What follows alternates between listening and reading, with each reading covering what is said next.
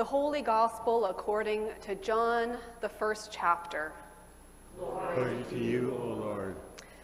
The next day, John saw Jesus coming toward him and said, "Look, the Lamb of God who takes away the sin of the world.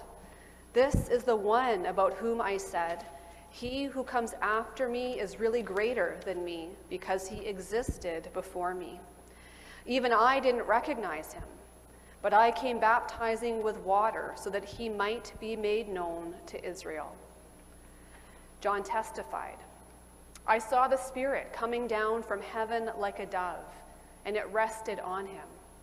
Even I didn't recognize him, but the one who sent me to baptize with water said to me, 'The one on whom you see the Spirit coming down and resting is the one who baptizes with the Holy Spirit.'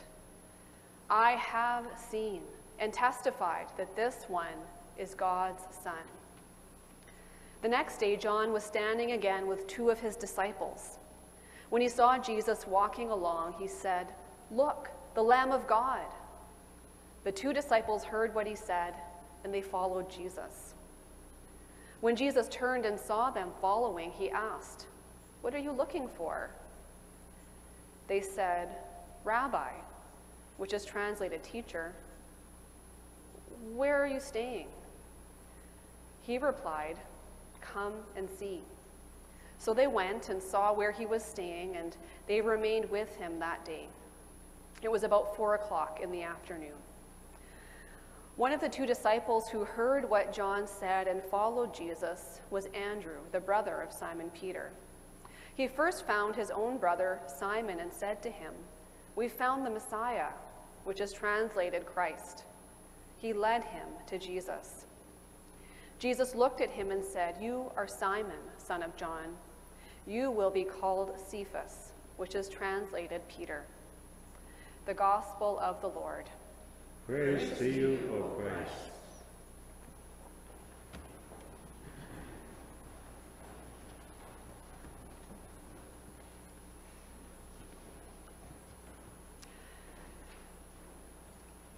So as long as I can remember, I've had a desire to learn more about God and Jesus, about the stories of our faith, right? And I'm sure that that's likely true for most, probably all of you who are here at Zoom, here in the building today. You know, this is a day and age where we don't come to church anymore because it's the thing that's expected of us. We are here because we want to nurture our faith, because we have that curiosity, that desire to know God, to be in relationship with God.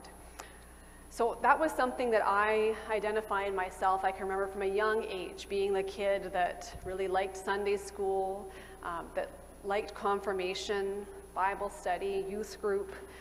I think it's that curiosity certainly that led me here to this place, to eventually becoming a pastor. I can remember starting seminary, really excited to nurture that curiosity, right? I had a lot of questions, and I wanted answers to those questions, and some of those really hard questions about faith and life, right? Like big questions. Who is God? How can God be three and yet one? How can God be both human and divine? And what does all of that even really mean or matter? Why is there so much suffering in the world? And what does the Bible have to teach us about life and death, about life after death?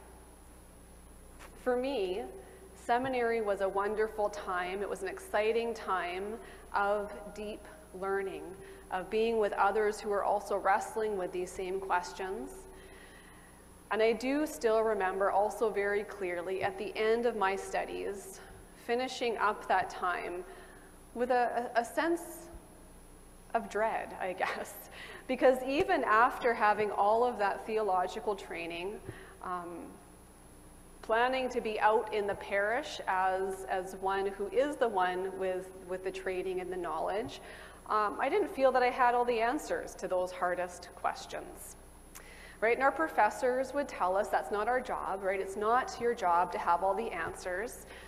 But that doesn't necessarily make it any easier, right? When you're going out to interview with congregations, wondering whether someone might put you on the spot with a really tough question, and that I would be left fumbling for words, right? Not knowing how to answer it. And I will confess that I still struggle some days with not having all the answers to the hard questions of faith that I wish I had. But certainly time and experience has helped me come to see that my professors really were right. For pastors and for all people of faith, it's not our job, and it's not actually possible to have all the answers. And I know for me, one of the things that has helped me the most with accepting this is realizing that I'm in good company. When Jesus asks Andrew and this other disciple whose name is not given, when he asks them why they're following him, he says, "Who are you looking for?" Did you notice, like, they don't really have a very good answer? I mean, they don't answer that question. I don't know if they're, put on the spot and they're fumbling to say anything. When Jesus asks them, "Who are you looking for?" Well, they say, "Where are you staying?" And I can just see them maybe kicking themselves for asking a dumb question. Maybe it's likely not the first impression they wanted to make on this person who they have been told is the Lamb of God, right? The one who takes away the sin of the world. But Jesus calls them to come with him. Our reading today ends with Jesus calling Andrew and that unnamed disciple, and then we hear about Peter being called. But if we read on, beyond where I stopped this morning, we see that Jesus actually goes out again the next day and continues to call disciples. He meets Philip, and Philip goes out and brings in his friend Nathanael. And I want to talk for just a moment about Nathanael. I don't know if that's a disciple or a person that we really know much about. Nathanael, we are told, is a student of the scriptures. And so his interest is piqued when Philip comes and tells him that they've found the one about whom Moses in the law and the prophets wrote about. So Nathanael is intrigued, but he's also taken aback, because what surprises him is that when Philip tells him they've found the one is Jesus from a place called Nazareth. And that is just almost too much for Nathanael to take in, to believe, because he knows the Messiah can't come from Nazareth. That's what it has been said in Scripture. And he even wonders out loud, can anything good come from Nazareth? Right? He thinks that he had an answer, but this answer he thought that he could hold on to, this idea that the Messiah couldn't come from Nazareth, well, that answer turned out to be wrong.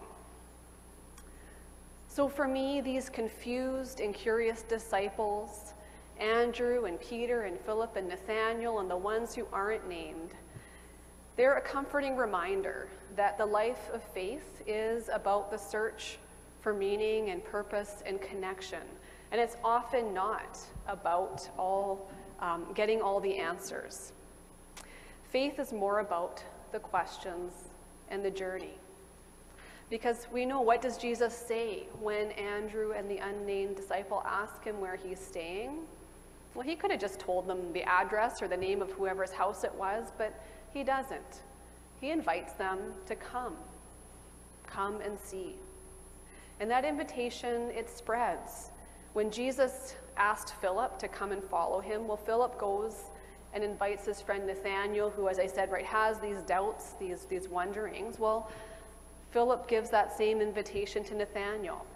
Come and see. Just come and check it out for yourself. Bring your questions and your doubts. You come and see who Jesus is. The life of following Jesus, this life of discipleship, is an invitation to be in relationship. It's an invitation to do life together.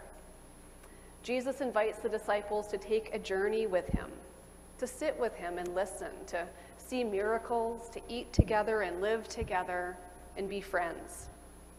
Jesus promises that if they come with him, they will see great things, that in him they will encounter God, that in him they will come to know God more deeply. And they will come to find some answers, but Jesus doesn't promise all the answers. So often, we talk about faith as if it's knowing things about God, right? But faith is not just what we think or believe about God. Faith is a relationship of trust with God. And as with any relationship, right, as we grow and change and evolve, we know that our relationships, our faith, will grow and change and evolve. Right? Faith is not about having all the answers to life's mysteries.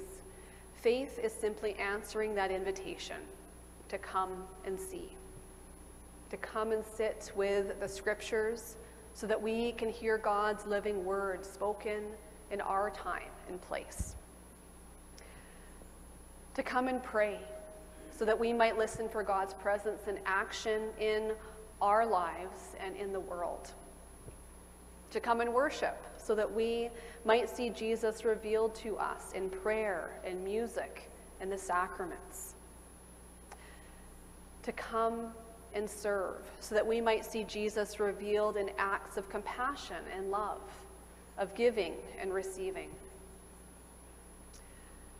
To invite others to come and see what church is all about, who God is and what Jesus is like. And not to worry that we have to have all the answers to those hard questions. Our job is to extend the invitation, to invite others like Jesus did to come and see, trusting that together the Spirit will help us learn and grow and deepen in faith. We often do make faith about holding certain beliefs about who God is, about what God is like, and that has a place, but that's not where Jesus starts. Jesus begins with that invitation to come and see. My hope is that you will hear Jesus's call as an invitation to you, as an invitation to nurture your relationship with God this year and beyond, throughout the whole of your life. And so may that be so. May we hear Jesus's call to each one of us. Come and see. May the Spirit give us courage and curiosity to answer that call. For who knows what wonderful and unexpected places it may lead us. Amen.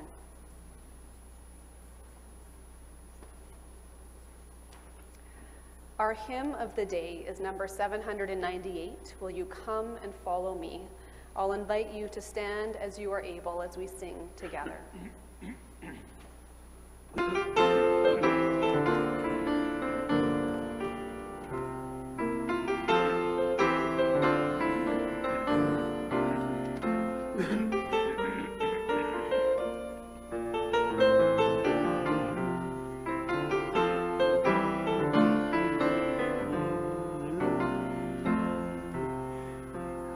Will you come and follow me if I but call your name? Will you go where you don't know and never be the same?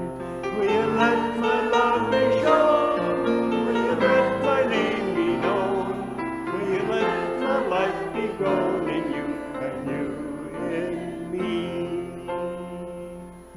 Will you leave yourself behind if I call your name?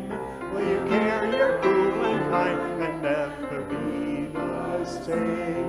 Will you risk the hostile stare? Should you hurt, attract, or scare? Will you let me answer prayer in you in me? Will you let the blinded see if I call your name? Will you set the prisoner free and never be the same? Will you kiss a leper clean and do such as has sin and admit to what I mean in you and you in me? Will you love